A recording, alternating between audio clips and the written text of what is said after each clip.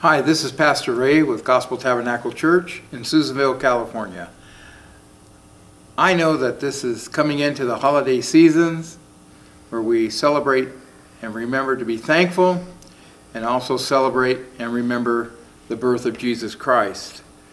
But as always, there's an overlying purpose in our lives.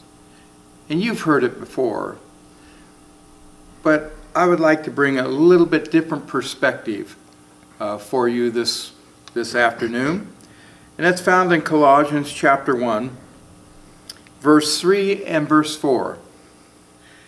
And this is Paul writing to the church of Colossae.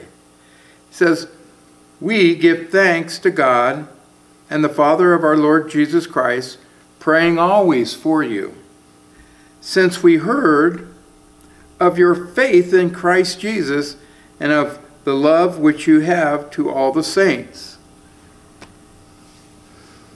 One of the ways to spread the good news is to spread love between your brother and sister.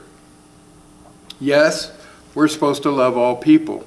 Yes, it's a motivating factor for going out and sharing Jesus Christ because God so loved the world.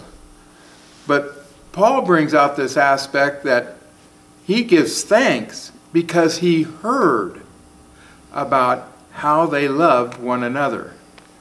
And so this Christmas time, this time of Thanksgiving, when you spend it with friends and families, you're going to have probably some type of celebration at church with your brothers and sisters. I pray that this holiday season, people will hear how you love one another.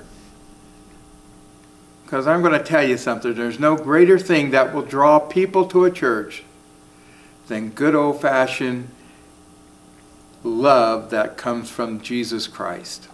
This is Pastor Ray. God bless you.